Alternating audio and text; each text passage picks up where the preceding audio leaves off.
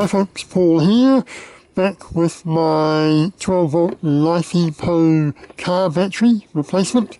So this is made using a bunch of LiFePO pouch cells that I got out of some e-bikes, and up until now, so it's been in the car for about 3 or 4 months now.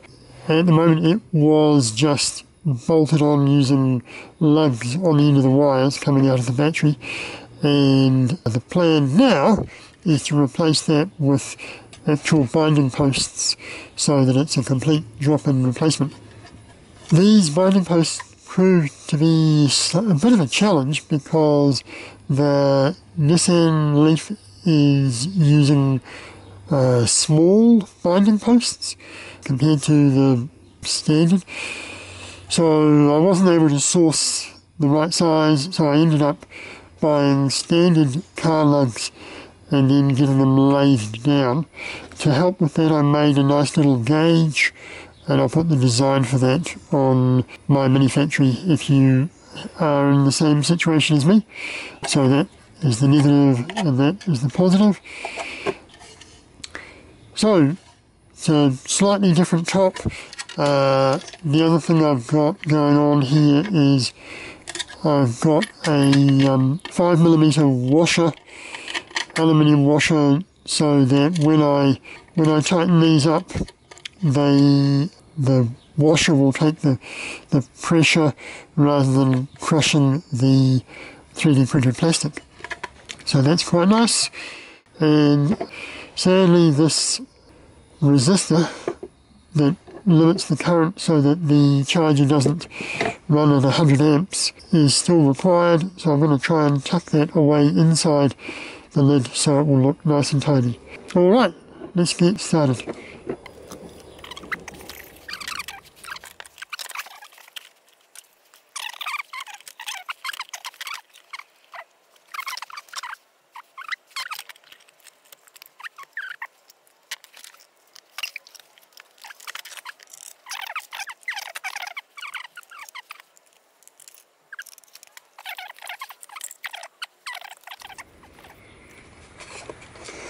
Right, that looks good. Solid, solid. Whew. All right. Okay.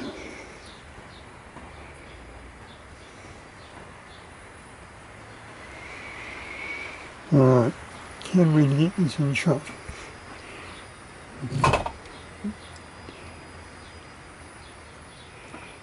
All right, go for it.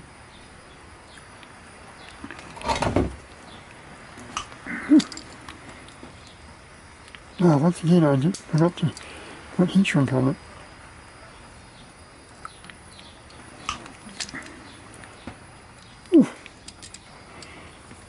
All right, I believe that.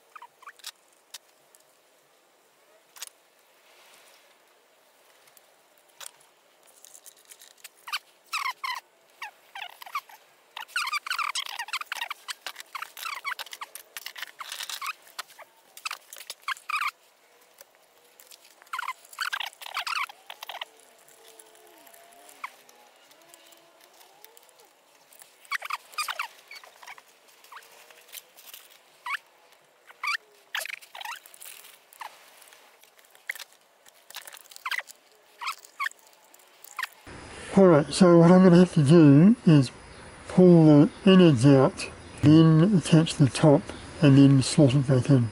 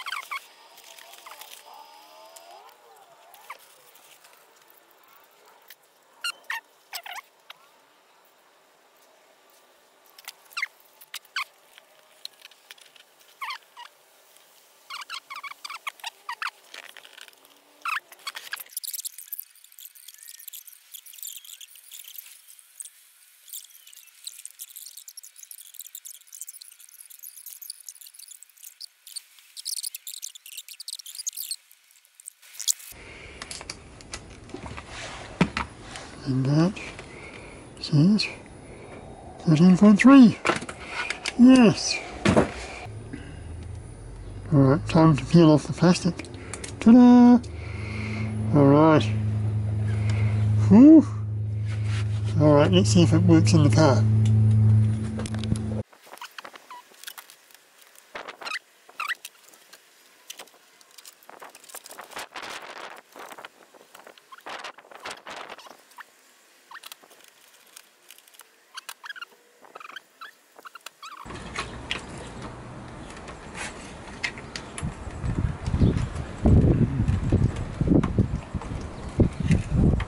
Oh no! It's in enough room.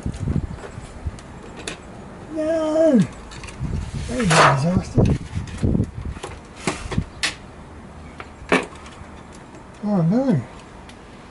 It's too far in. Bugger.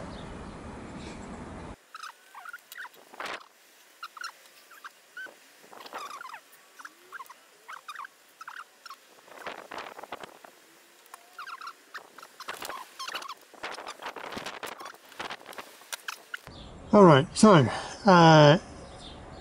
the problem I faced is that this is too far inboard. It's about 4 centimetres from there to there, whereas it should have been 2 centimetres. Somehow I screwed that up, and it's okay on that side, but here this just won't fit. So I've had to add this little bit of cable in the meantime. What I will do is reprint this. It works fine, it just looks really dorky. One more iteration, I'm hoping, and then it'll be done. Okay, here we go. So, these are too far apart. Here's another one I just printed with them much closer. So, I'll just put the inserts in.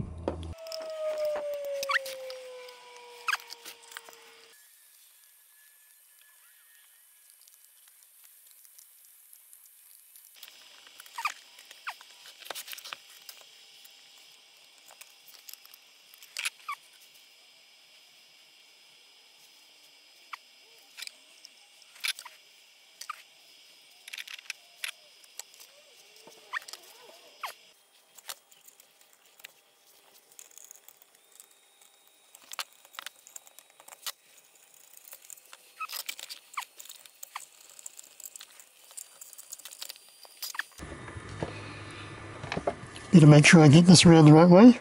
Plus to plus, minus to minus, yes.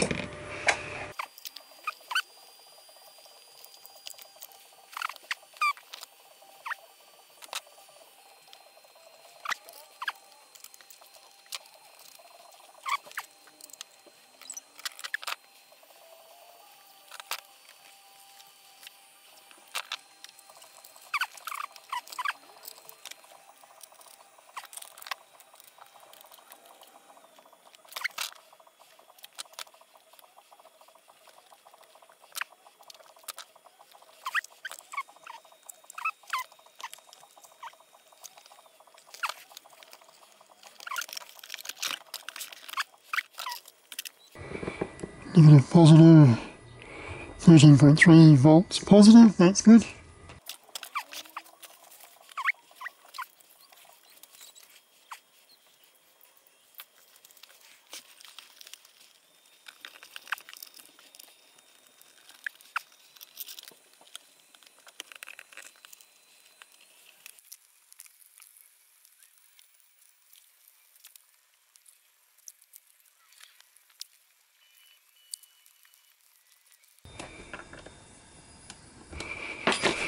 Oh, nice. Okay.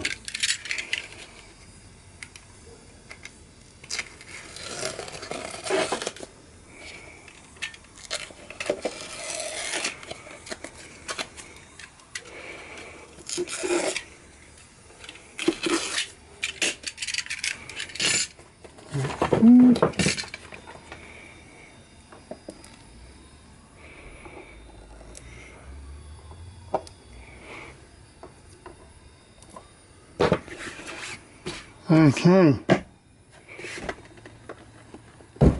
Good. Check again. Yep, that's good.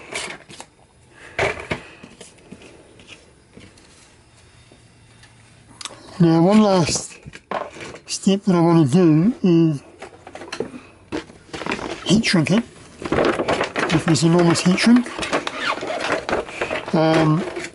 Because I'm a little bit worried that in the heat and vibration of a car, there's a potential for the layers in my 3D print to delaminate.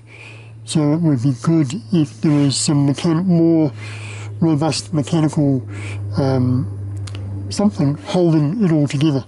There's a big clamp holding it down there, so that should theoretically remove the chance of any delaminating, but I've got this enormous heat shrink, so let's use it.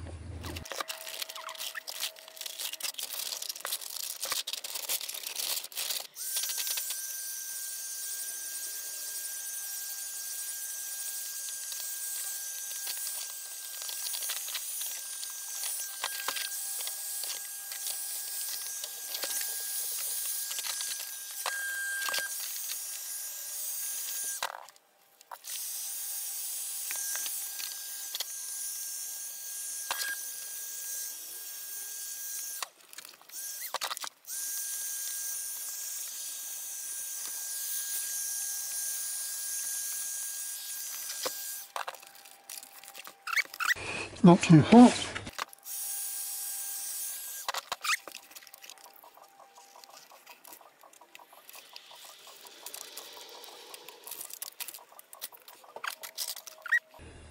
Still good. Alright. Okay, now we're looking pretty good. Alright, let's put it in the car.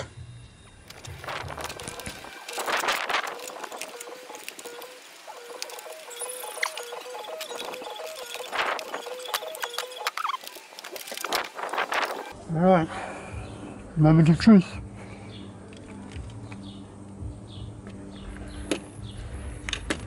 Yes.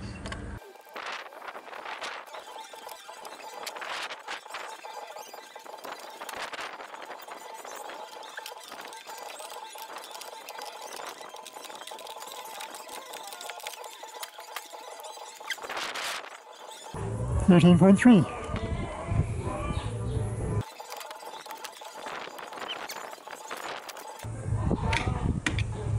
Nice. Okay.